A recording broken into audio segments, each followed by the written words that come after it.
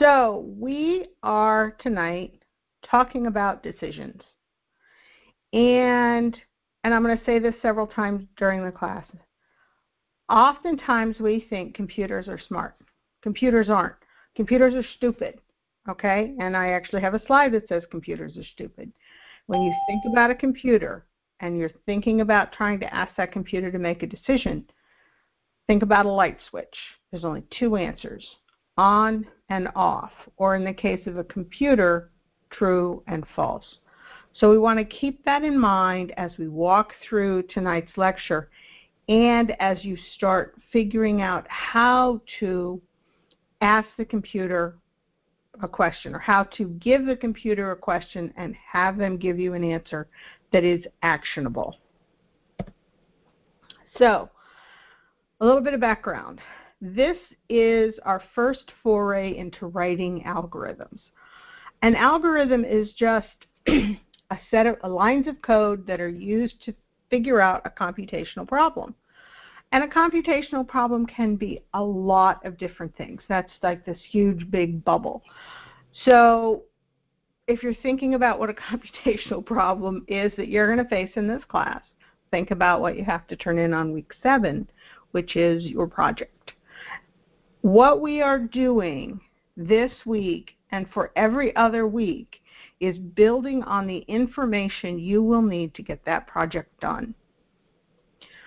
So what are we doing? We're doing decision and branching, looping, Module 5 is functions, Module 6 is data structures. And all of those are absolutely necessary for your game. Module 7, we start to go into file processing, which is just data storage, and Module 8 is object-oriented. But 3, 4, 5, and 6 are the basis for your game. So if you have questions, ask them, and I will do my best to help. So we got some new keywords and some new concepts. So we have the keyword if. If is how you ask a question in Python. Every question you ask in Python starts with an if. Now you can have compound questions that have other keywords, but every time you ask a question in Python, it's going to start with the word if. Now there's this little order thing on the left, and that's because these keywords come in order, okay? When you're dealing with a compound question, which is you've got more than one thing to ask, but all those things are related, then you're going to be able to ask follow-on questions. And those follow-on questions, because they are related, have elif. You will never have a line that begins with elif if you haven't already had an associated line that begins with if.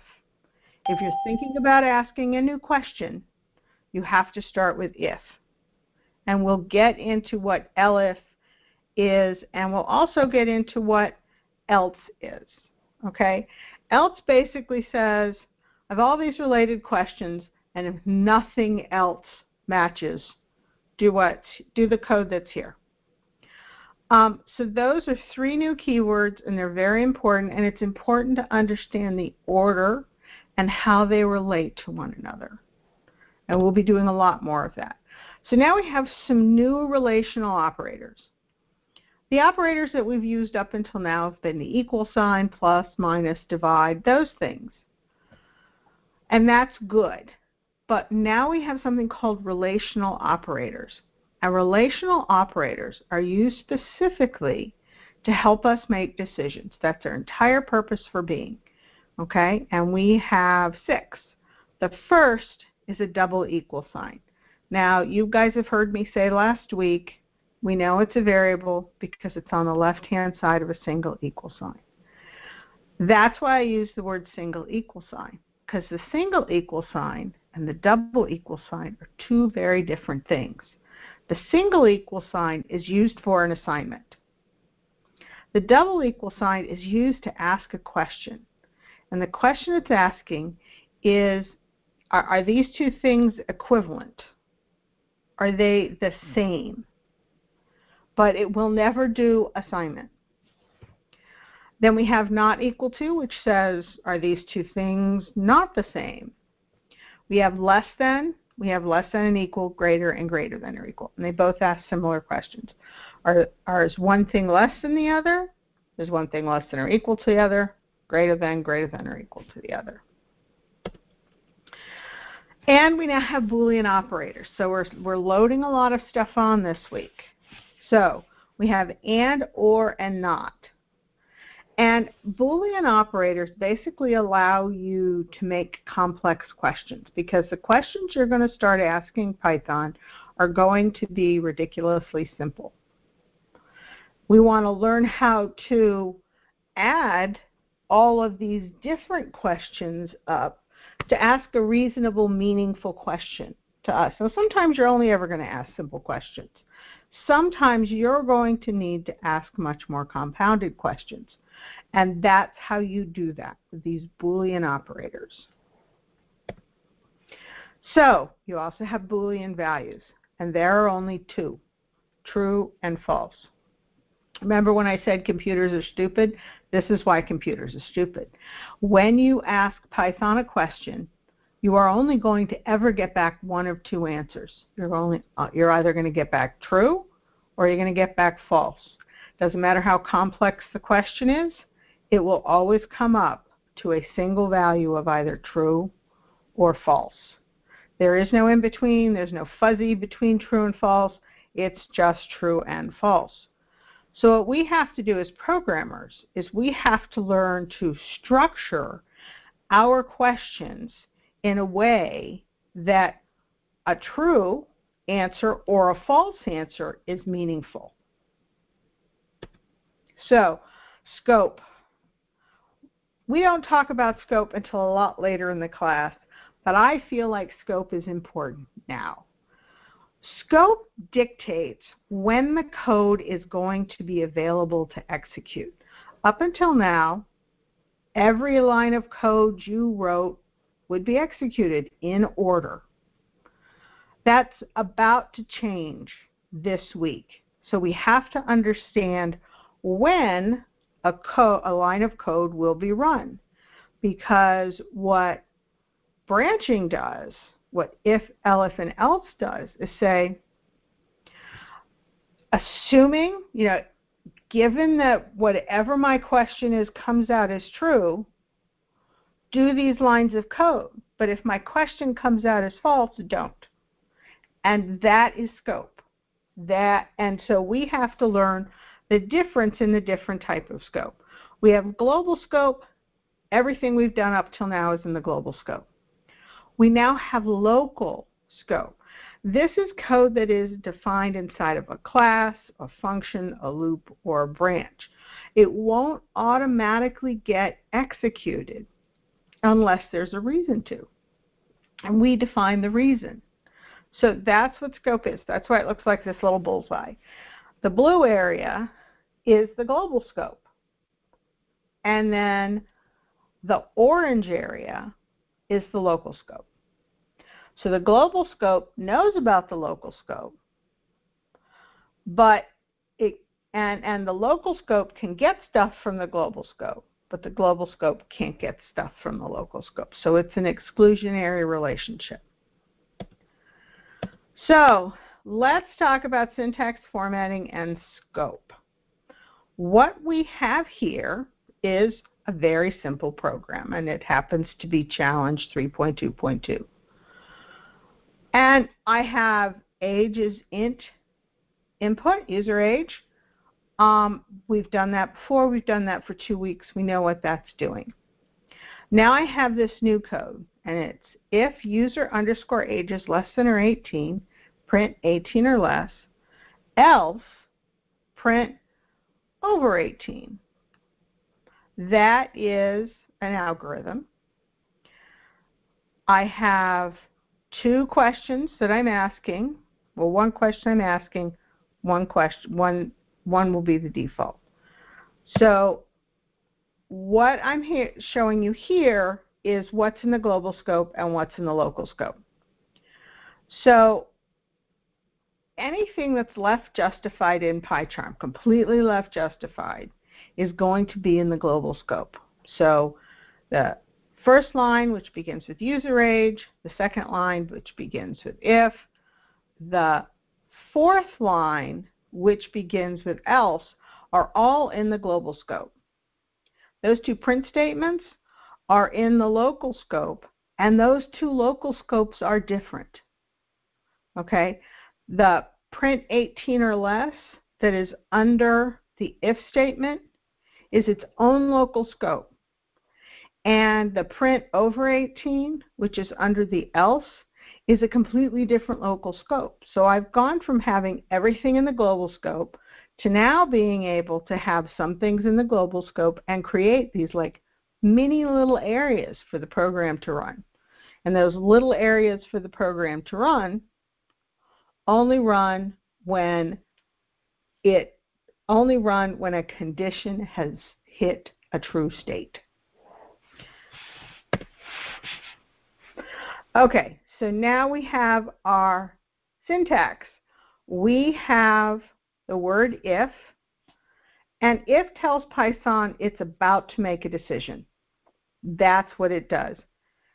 Else tells Python that a decision has been made and everything else is false, so you're going to do what's here.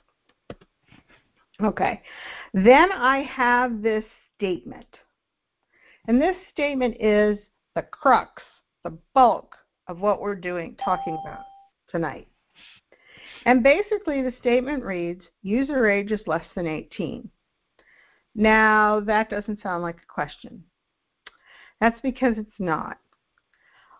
When I was a kid in elementary and middle school and even high school, I had to take true-false tests. It would give you a statement and you would have to mark it true or false. That's exactly what this is. This is a true or false question. User age is less than 18. If that statement is true, then we're going to do the local scope under the if statement.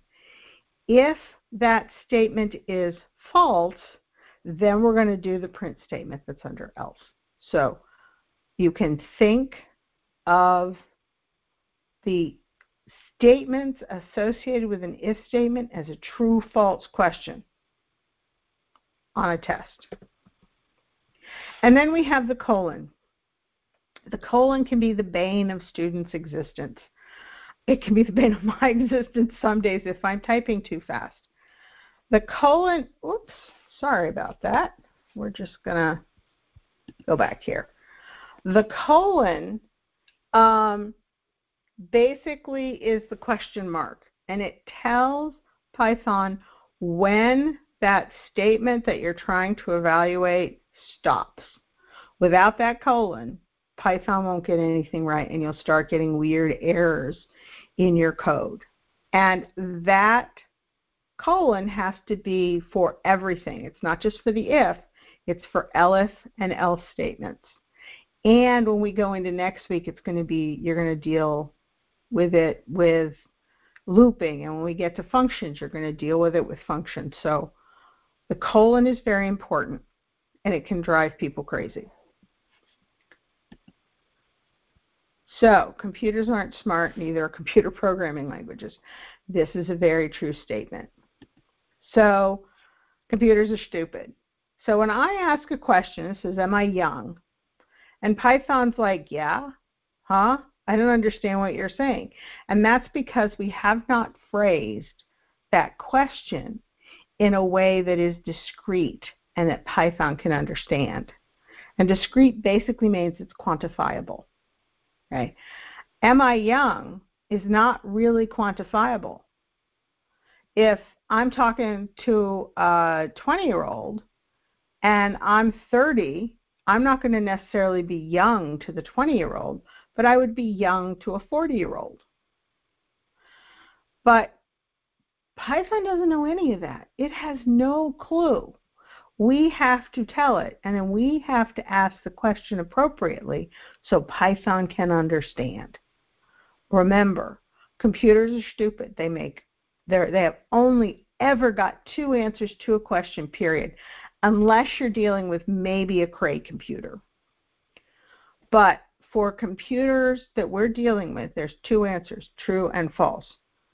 So how can computers do all these great things? How do I have a program here, a couple programs running, where I can share over the internet a slide deck and some code with you guys?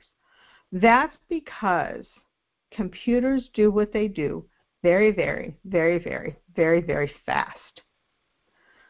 So because they can do it very, very fast, you can ask a lot of simple questions in a very, very short period of time, which allows the computers to do what we want. The next great breakthrough in computing will be pushing through this binary barrier. Binary means there's 2, 1 and 2. And so we have this restriction that's been around since the advent of the first computers, which was way before IBM. We're talking back into the 1800s. They had computational computers. They were just mechanical. So we've had this limitation for a long time. And now I digress. Sorry. So computers are stupid. There's only 2 answers. They just make everything really, really fast. So how do we learn to speak Python? One of the ways we learn to speak Python is to phrase everything as a true or false test. So if I say, am I young? Python says, huh? So how do I ask this question in Python? Well, here's how I ask it. I make it discrete. I give it boundaries that a computer can understand. So first, I'm going to have this test variable. Okay, and this test variable is going to be used in that if statement. And it's going to have to be defined and assigned before I write that word if. So I have this user age that now has some value because I've input a value into user age. And I want to know if the value that I've input that's being stored in the variable user age is less than or equal to the number 18. If, well, let's do it as a true false. User age is less than or equal to 18, true or false. Assuming that the answer is true, I then go into the local scope underneath that if statement and I do something. But it only happens when user age is less than or equal to 18 evaluates to true. Otherwise, I'm going to print over 18. That only happens when user age less than or equal to 18 evaluates to false. So that is how you read that, and you really have to remember when you're asking a question to a programming language that what you are doing is you're writing a series of true-false test statements. Okay, so then we're going to look at code in just a second. So flowchart as a visual tool. We did a little bit last week, and we're going to do some pseudocode this week. But I just want you to see what an if statement looks like visually. So I have my code that I just had. This is the flowchart for it. And basically, I have user age equal input. And then I have this diamond. This diamond is new. And you have to know what this diamond is because when you do the assignment this week, you're going to have to add a flowchart. And the flowchart is going to have a diamond for every decision you make. So in this case, I get my user age in, and then I'm going to ask my true-false question. So I'm going to say, user age is less than or equal to 18, true or false. In the event that it's true, I print less than 18 or less.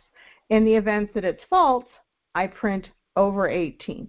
Now I've put this blue box around here. It's not something you should do in a normal flowchart. That's just to tell you what an else looks like. So in a flowchart, when you're thinking about your code, and then you have to think about a flowchart, this is what an else looks like when you're doing the flowchart. Now, by the way, when you have to do your flowchart, there's lots of different ways you can do them. There is a Google tool called Lucidchart. It is free, and you can create all of the flowcharts you need and print them out or download them into a file, into an image. So if you are trying to figure out how to do your flowchart, look at Lucidchart. It's completely free, and it's a pretty good tool. So let's just follow this through for a second.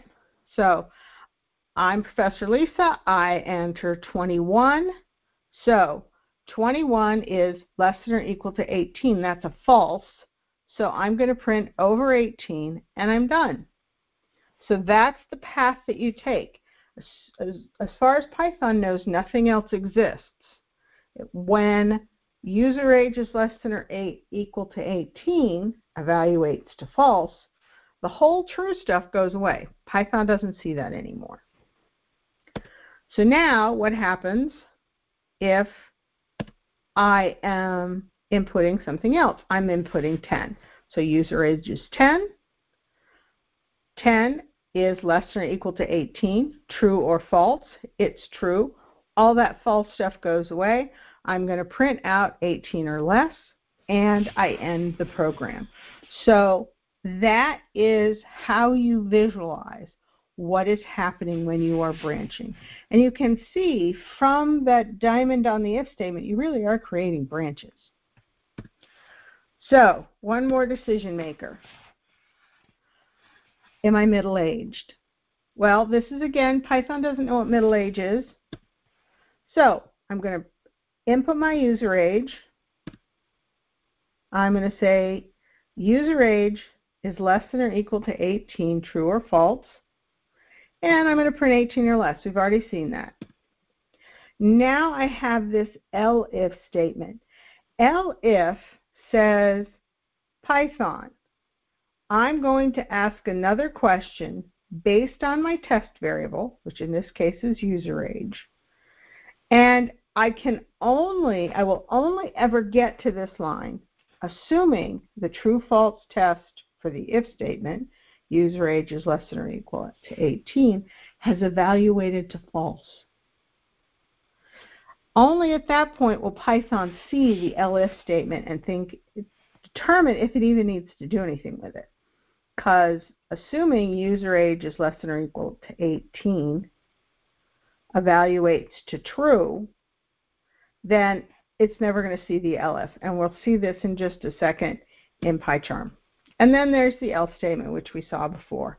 But for this else statement, both the statement after the if and the statement after the elif have to evaluate to false. So one more flowchart, and I promise we'll get to code. So I'm starting, I have user input, and then I have my first diamond. We've seen this before.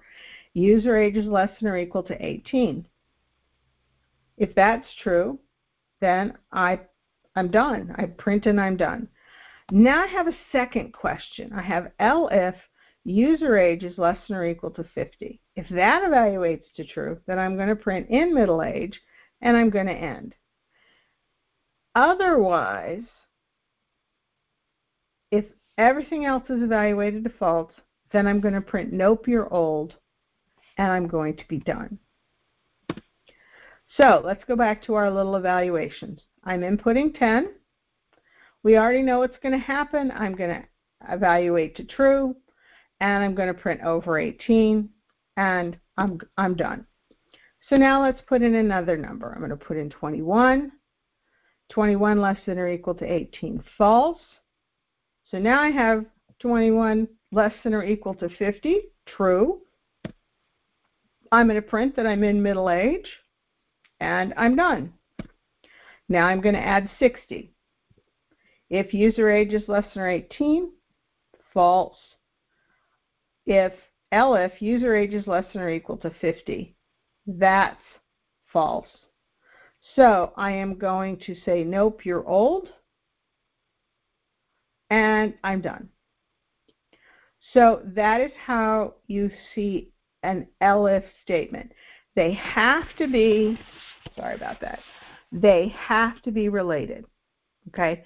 They all have to be using this same test variable, user age. Where am I? User age, everything but the elif has to be using user age. That's how they're related. So let's go out into PyCharm and look at 3.22. Actually, let's look at 3.22 plus. Yeah, that's the one with middle age. So, good, that's already set up to run. I'm going to make it bigger.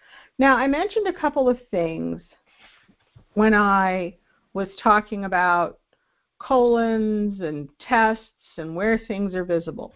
But I wanted to show you in PyCharm, because up till now, every time we've hit a line of code, we've attempted to execute it. But we will notice now that there are certain lines of code that Python's just going to skip. Also, I wanted to say that sometimes I talk about left-hand side and right-hand side. And when I talk about that, I'm talking about what's on the left-hand side of the Boolean operator as opposed to what is on the right-hand side. And literally, it's left and right. So the left-hand side is the variable user age, and the right-hand side is some number or potentially some other variable that has a value I need to test. So let's debug this. Okay, so I am going to frames and variables. I am here on if user age is less than or equal to console. I'm going to put 42. So my user age is set to 42. I see that up here in PyCharm, and I also can see this in my variables down here. So what Python's now doing is it is asking a series of true-false questions. 42, which is what user age is now, is less than or equal to 18, true or false. That's false. So I'm now going to go down to the next statement. You'll notice it didn't hit line 11. It completely stepped over it.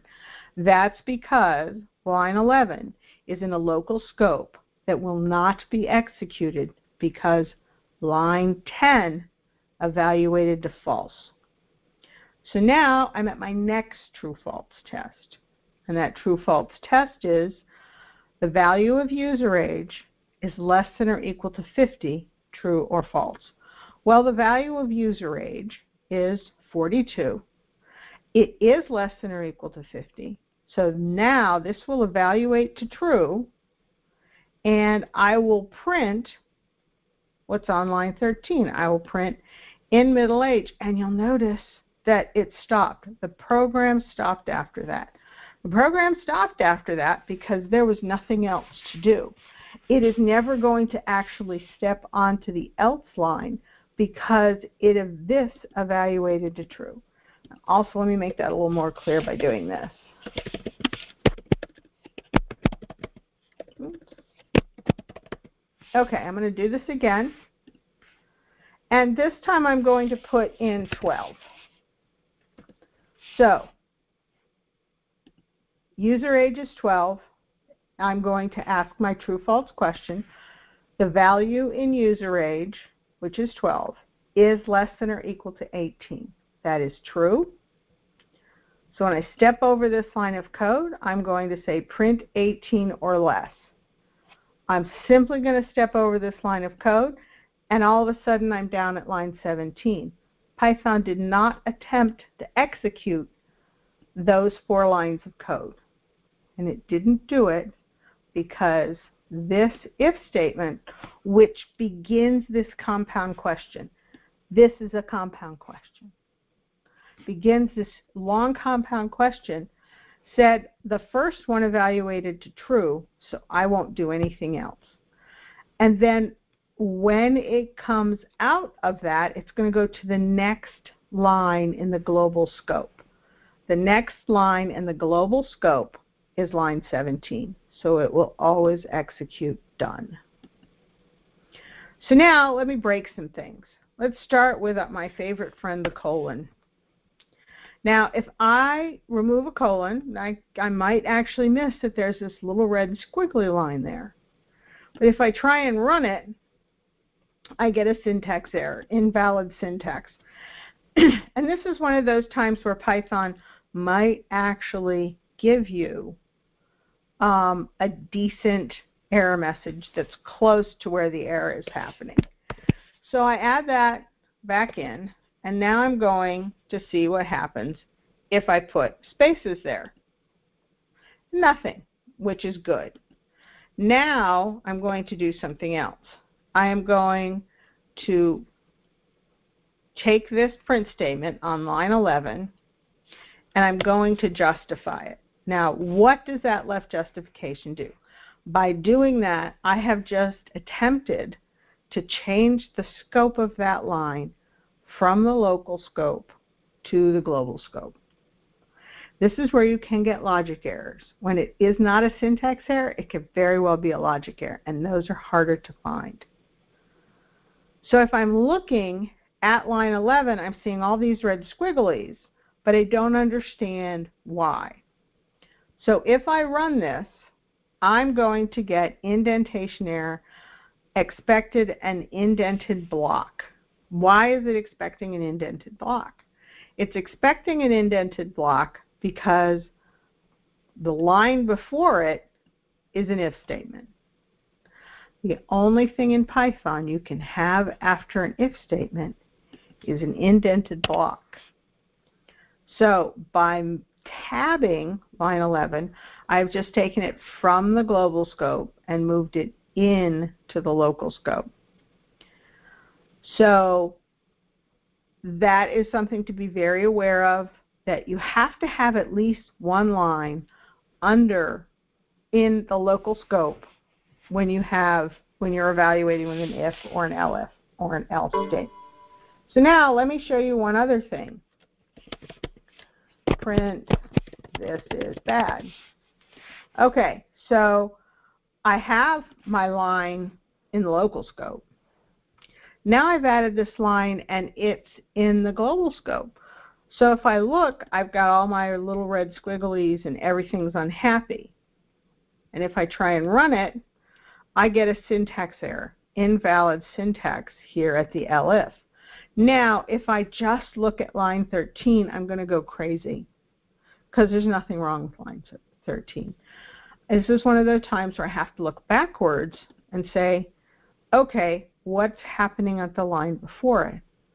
What I cannot do in Python is I cannot have a conditional statement, an if statement, something in the local scope, something in the global scope, and then have a related question, because elif is related to if.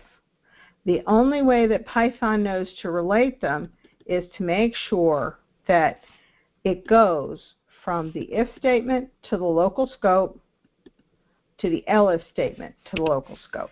So that is fine because these two lines are in the local scope.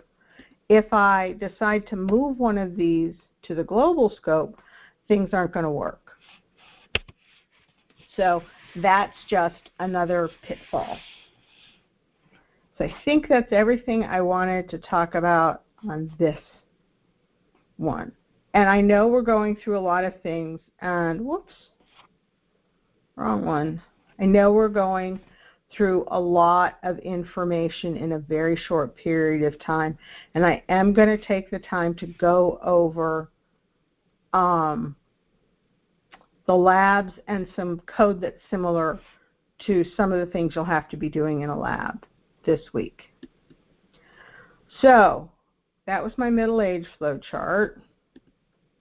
Boolean operators. Okay, Boolean operators change things up in the game. So a Boolean operator basically allows you to take two true-false questions and butt them up against each other. And then it's going to take the output of each true-false, and it's going to figure out how to find a single answer from that. Because remember, even if I have if and I have 12 statements with and in between them, it's still only going to give me a single answer.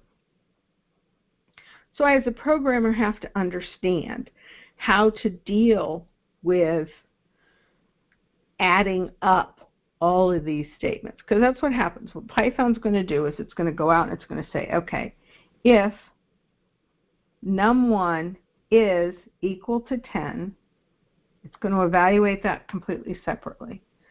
Then it's going to evaluate num2 is the same as 2. It's going to evaluate that separately. So I've got these two competing answers that have to be turned into one. The way to do that is we use these Boolean operators. And the important thing to understand about Boolean operators is that ands and ors work differently. Okay? For an and, everything has to be true for the statement to be true. If there's even one false, the entire thing is false. Okay? Doesn't matter how many ands you have. If any one of those statements that you're evaluating comes back as false, the whole thing is false. Or is completely the opposite. If you have two true-false statements in the same if, so it's a compound statement, only one of them has to be true for the entire statement to be true. And in fact, with an or statement, Python's only going to evaluate it up to the very first true. Once it gets a true in an or statement, it stops evaluating. It doesn't matter how long your compound question is. So that's the important thing to learn about Boolean operators. You can add things up. You can take all these true-false questions and you can add as many of them up as you want. Each of them is going to be evaluated individually by Python, and each of them is going to get their own true or false rank. Once the true or false is done for all of the questions that you've asked in that compound statement, Python's going to give you a single answer based on what all those individual answers are. So if you're going into programming, it is very important to begin now to understand how to combine ands and ors to make compound statements, because you're probably going to do a lot of it. What's the next slide? Okay. So here is an example of using and. And I'm using this between example because you're probably going to have to do something like this in a lab. And what you will see is you will see problems and they say, is this between A or B? Whatever A or B is. So between is an important concept to understand. Now what you'll see here is you'll see a bunch of if, elif, elif, elif, else statements. And by the way, you can have as many elif statements under an if as you want. There is pretty much no limit. So what I have here is I have a range. That's what I've defined in each one of the if or elif statements. And I want to see if a number is between that range. So the way this works is, I have two, let's just take this first if statement. If age is greater, and actually let me just do this in PyCharm. I think it will be just easier for me to show you in PyCharm. Where is between? Okay. So, and I didn't bother to do an input on this one. I just said 5 because it was just easier to run. So let's get between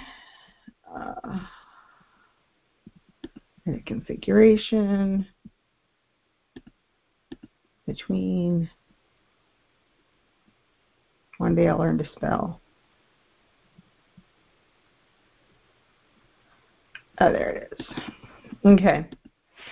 So I have this code, and I just want to see if 5 is what age 5 does in terms of schooling. So that's what this is.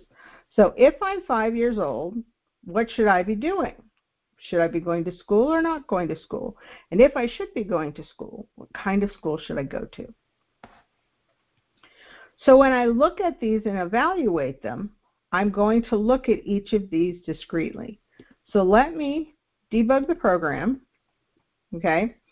So I'm here, and I am on my first question. This is a question, and this is a question. And Python's going to answer those questions individually. So if I mouse over the operator, it will show you what the value is for that particular true-false test. So this test is age is greater than 0. That is true. And here I have age is less than 4. That is false. Because this is an AND statement, the entire thing evaluates to false because this guy was false. So that means Python's not even going to try on line 6. So now it's going to line 7. And it's going to do the same again. It's going to say I have age, which is 5. And is it greater than or equal to 4? Well, yes, 5 is greater than or equal to 4. Then it's going to go over and it's going to evaluate age is less than 9, true or false. That's true. So I've hit upon the statement that is going to come out to true. So if I mouse over the AND, I will see true come up. So I know that line 7 is now true. So age is greater than or equal to 4 and less than 9. So what am I going to do? I'm going to step into the local scope of just that elif statement. I'm going to print elementary school, and then I'm done. Nothing else has to be done because that evaluated to true. So let's talk a little bit more about between. Here you'll see I have greater than or equal to or less than. Sorry, greater than or less than. And that's fine. But when I'm doing a true between, I also have to remember to include the number. So here I can't say greater than 4. I have to say greater than or equal to. So I'm actually including the number 4 in the statement. So you'll see here my ending question is age less than 9. So my beginning question here is age greater than or equal to 9. So I'm including 9. But so the pattern is you have a start place. You have whatever end place you need for that first set of evaluations. The next one, you're going to look at the previous last question and make sure that you're including whatever that last one. So the last question we're talking about here is age less than 4. So for this, the next between evaluation is greater than or equal to 4. So you're including 4. So that's basically what you do with between. So if you're asked if something is between, come back and look at between.py. Okay. So I think there's nothing. Okay, yeah, that's all that was here.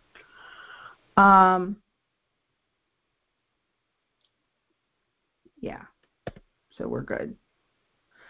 All right, complex questions. So I'm doing this because it's very similar to a lab you might have to do this week that's for counting change. So here I just have this number 223, And I want to find the number of hundreds and the number of tens in the number 223. So output plural if more than one, output singular if none or zero. So that means 100 or hundreds. Hundreds would be the plural. 10 or tens, where tens would be the plural. And again, I'm just using 223 rather than doing input. So I want to know how many hundreds there are, and the way you do that in Python is the floor operator. We don't use the floor operator, and most languages don't. And by the way, this will not work correctly if you try and use a modular for those people who are going to go out and try and use modulars. So you have to use the floor operator, which is the double, I think it's a backslash. I'm horrible with my slashes, sorry. So the first thing I do here is I go out and I say, how many hundreds do I have? Well, I have 223 floor 100 is going to give me 200. So it's going to give me 2. So then I'm going to say num is num minus 100 times 100. So I'm now going to have the number 23. And then I'm going to have tens equal num floor 10, which is going to give me another 2. So the if-else stuff comes in when you're getting ready to print it out.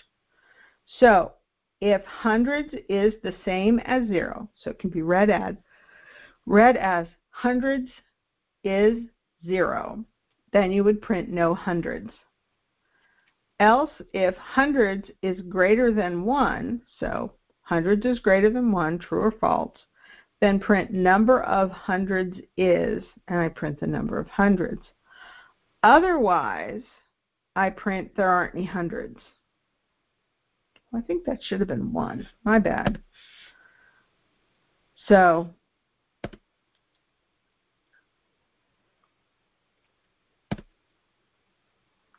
yeah, I just talked through all that. And we do the same thing for tens.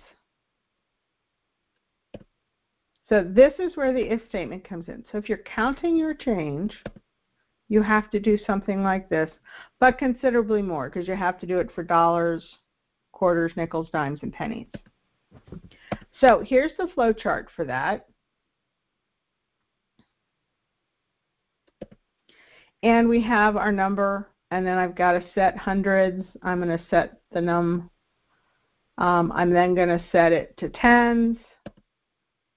I'm going to say if num hundreds is true, then output no hundreds. If that is false, then I'm going to check if hundreds is greater than 1. If that's true, it's going to print output the number of hundreds is.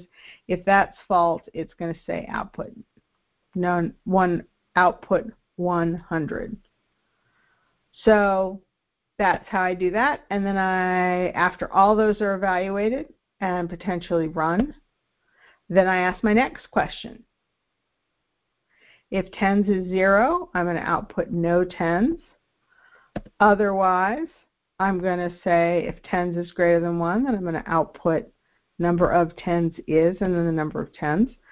Otherwise, it's just going to say 110, and then it's going to evaluate, and in this case, it's going to end. So instead of following the numbers, what time is it? Yeah, instead of following the numbers, I think I'm just going to show you this in PyCharm. So what was this one? Sorry. Oops. Nope, wrong one. Okay. This was what? Floor. Okay, so let's just go look at floor.py.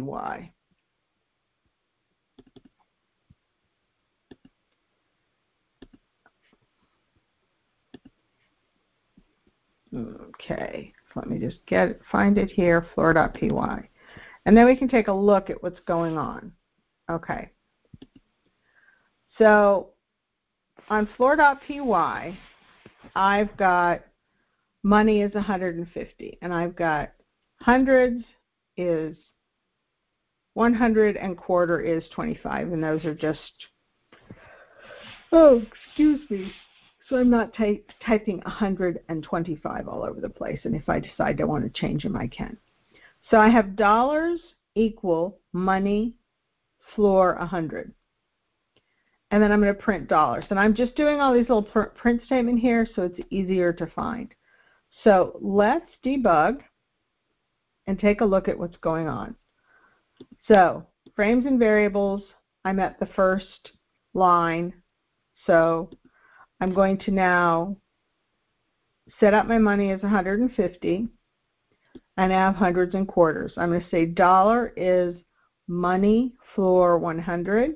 So I now have dollars is 1, and that's correct because there's only one 100 in 150.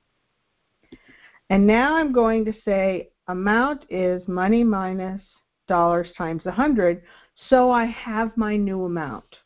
So I have gotten rid of all the hundreds, and I can actually go out and calculate the rest. So my money is now going to be 50. And I'm going to determine the number of quarters. So I'm going to say amount floor quarter, or 25. And so I have 2. I'm going to print quarters. So now there's the if statements. And I could do this a couple ways, but I'm going to say if dollars is greater than 0, so dollars is greater than 0. That's a true statement. I can see it right there. I'm going to say dollars, comma, end equal dollars,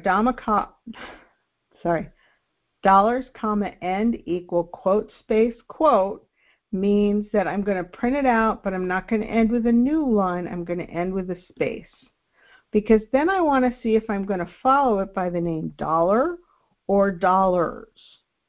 So if dollars is 1, then I'm going to print out dollar. Otherwise, I'm going to print out dollars. So I'm only going to print out $1. It's never going to go to the else. Now I do the same thing for quarters. If quarters is greater than 0, because I only want to print this stuff out if I have some quarters, I'm going to print quarters, comma, end, which is going to be 2 because there were 2 quarters.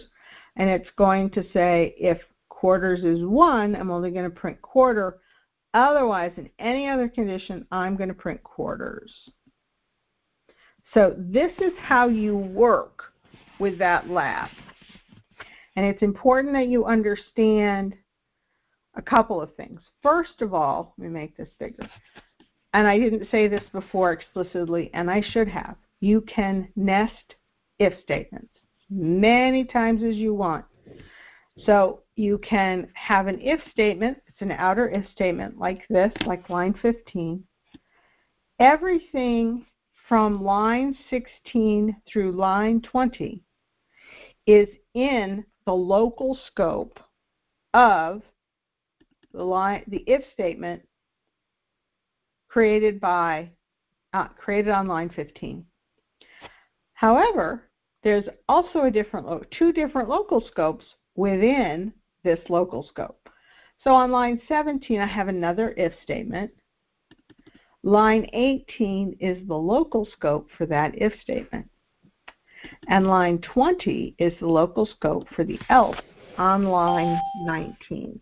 So I have all of this is in the local scope for line 15. But there's a further local scope on line 18 and on line 20.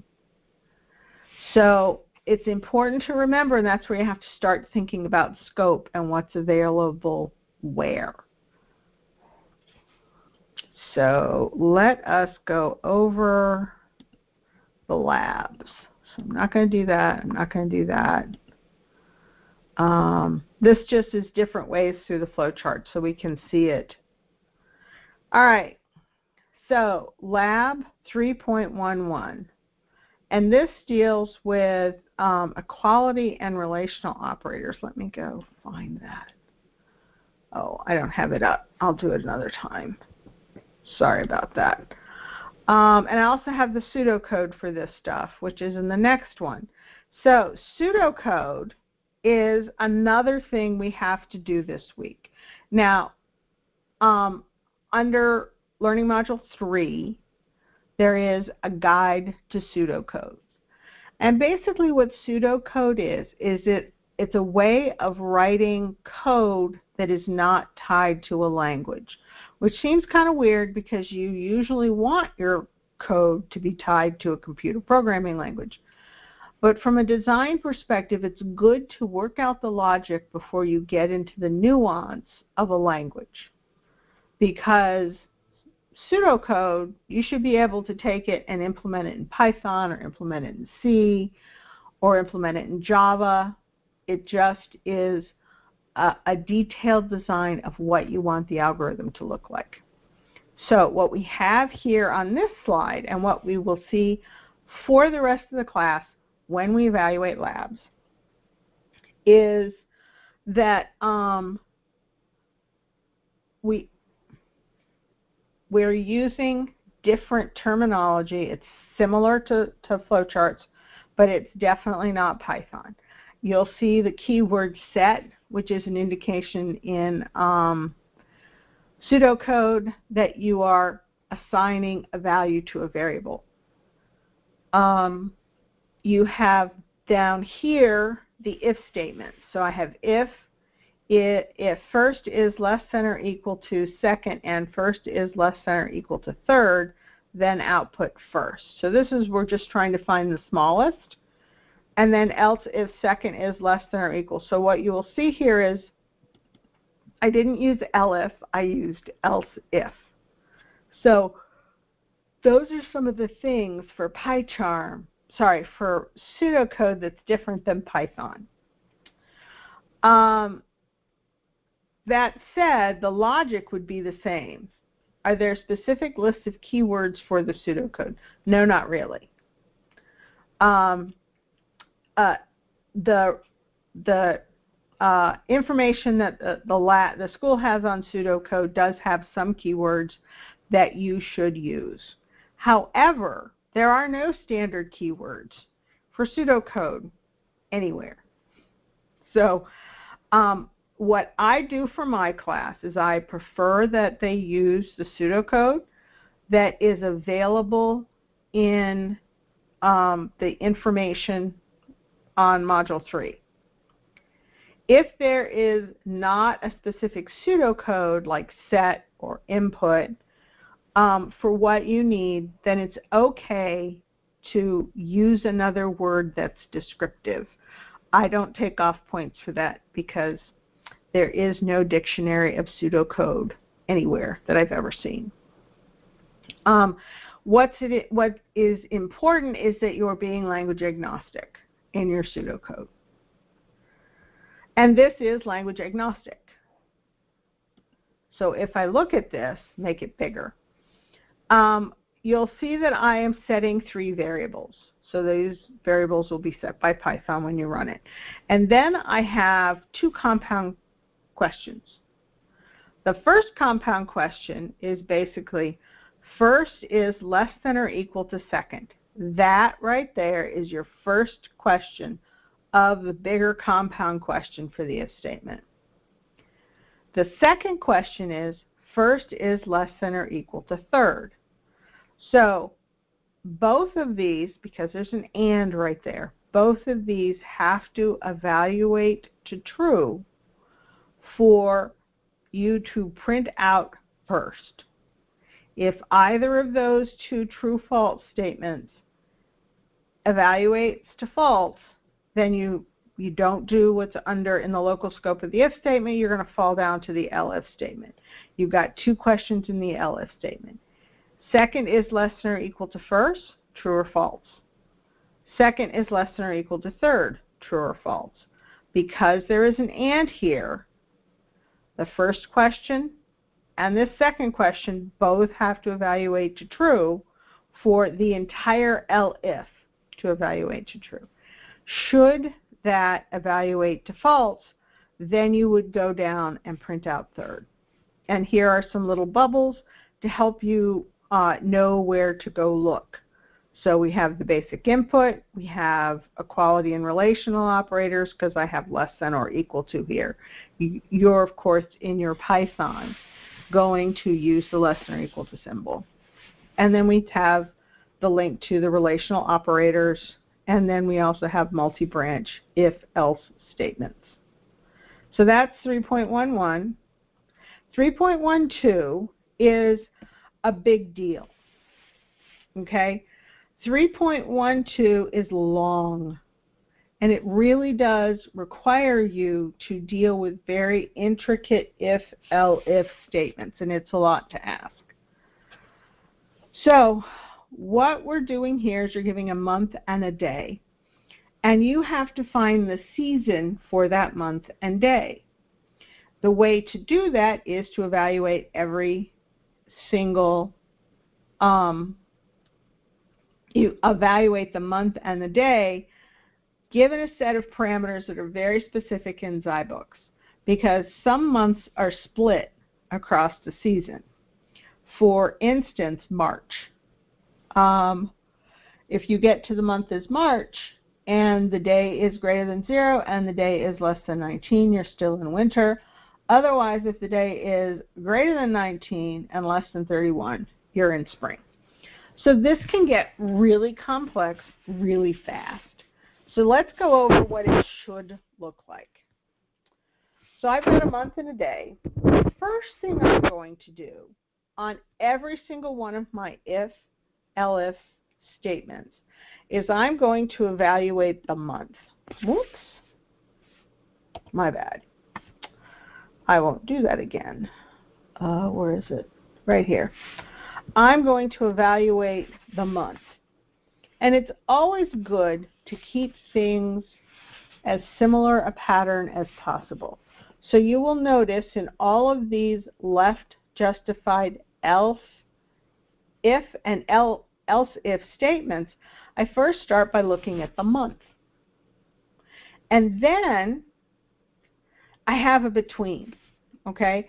Because this day for the month of January has to be between 0 and 31. It cannot be -1, and it cannot be 32. So I'm doing a compound statement here. The first is that month is January. The second is that the day that I've given is between the correct dates, because if it's not, then it's going to fall all the way down over to here, and it's going to say it's invalid. Then I have an elif, and the elif, again, begins with the month, and this month is going to be February, and I've got a 0. I've got my between is the day less than 0 and the day less than or equal to 29. Sorry, it's greater than 0 and then less than or equal to 29. And don't worry about the fact that there are leap years. Just use 29. I'm going to output winter. Then I get to March. March is, I'm going to look and make sure the day is greater than 0 and less than 19. I'm in winter. If the day is greater than 19 and less than 31, I'm in spring. And if somebody puts some other weird number, like -42, I'm going to print invalid. You have to remember that if it falls through with all the other tests, then you have to print out invalid. And this is how I keep going for all of the months of the year. And the last thing you do, left justified, is the else and output invalid, because if it didn't find anything here, if I put XYZ in for the month, I want it to fall all the way down to here, and I want to print invalid. So this is a tough one. Give yourself time. Start small. Even if zyBooks has a problem, or go do it in PyCharm. Start small. Take in a month and a day, and start with January and test January a bit, and then do February and test February a bit, and just keep building. Do not try and type all of this in at once. It's probably going to drive you crazy. So baby steps. Baby steps is the best way to get through a lot of this stuff. One if and elif statement at a time, and test. So now we get an even better one. Lab 3.13 is very much like that floor program I showed you. So here, whoops, I did it again, my bad. So here what we have is somebody's going to input something. And that's going to be a whole number. And it could be anything. We don't want it to be 0, less than or equal to 0. So if somebody puts a 0 in or a negative number, the first thing we do is we check for validity. And this is an important thing in most programming in general. It will be an important thing in your project. Check for the validity of the input as soon as you can. So in this case, if I've put in a negative number or 0, I'm basically going to say sorry, no change, and be done. If that is okay, then I'm going to then calculate the number of times number of times 100 appears, and number of times 25 appears, and number of times 10, and number of times 5, and then the remainder are pennies. So I'm going to do all those calculations. That's fine. Use the floor operator, follow the pattern, and then I get into the if statements. Now these are compound if statements, and they look very strikingly similar to the stuff in floor.py. So the first thing I'm going to do is I'm going to say is num dollars greater than 0. If it is, then I'm going to output the number of dollars, and I'm either going to output the word dollar or dollars, and we saw how to do that. The same happens with quarters. Again, there are nested if statements in this, and this follows a very distinctive pattern. Once you get one to work, it's much easier to get the rest. So again, baby steps. Start out with using the floor operator on dollars, and then write your if statement. And then go back and do the floor operator for quarters, and then write that if statement. And you do that until you're done and the program works. Baby steps is very important. So I think it's time. Sorry I kept you guys over a little bit. Okay. Does anybody have any questions? Please feel free to ask, and take your mics off mute if you want to ask anything.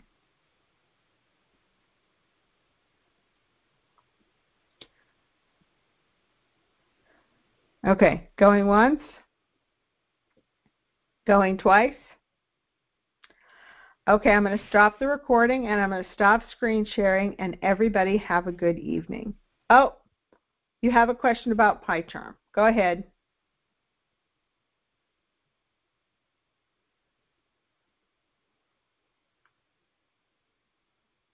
How do you open a new tab?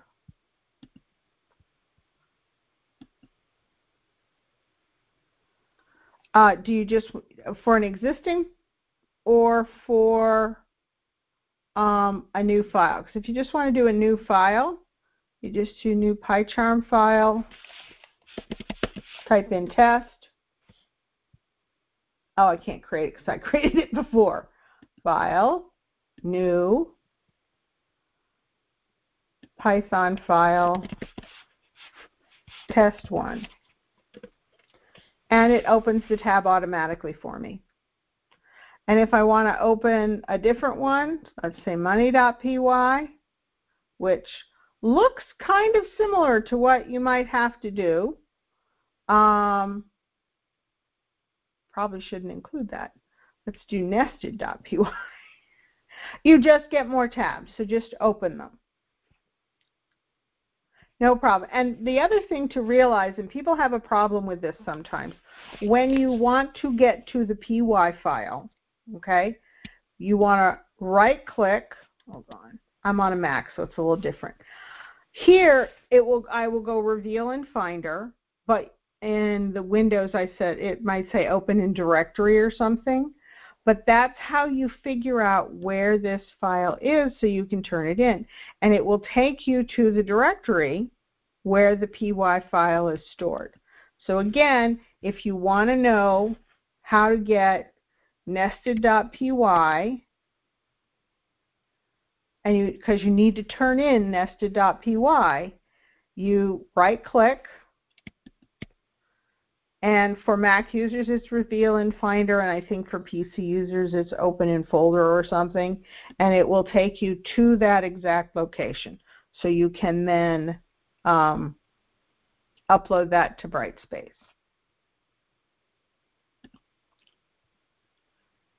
No problem. Does anybody have any other questions? Going once? Going twice? Everybody have a wonderful evening. This should be up on the YouTube channel tomorrow, hopefully around noon. If not, it'll be up in the early evening. Good night, everybody.